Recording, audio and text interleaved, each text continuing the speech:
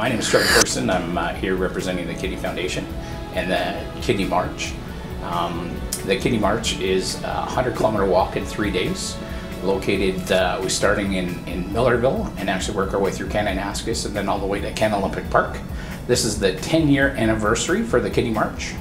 So the Kidney Foundation has been renting the radios from YCOM for the last 7 years. And they're used in all of our transportation vehicles that we need for moving marchers, crew members, support staff, everything. The staff is friendly to deal with.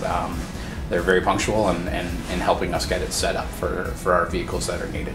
It's helped us in a lot of ways, obviously through the communication for our suite vehicles, coordinating through getting our helpers around, everything like that, but mainly for the safety and the security of the marchers is probably our biggest issue.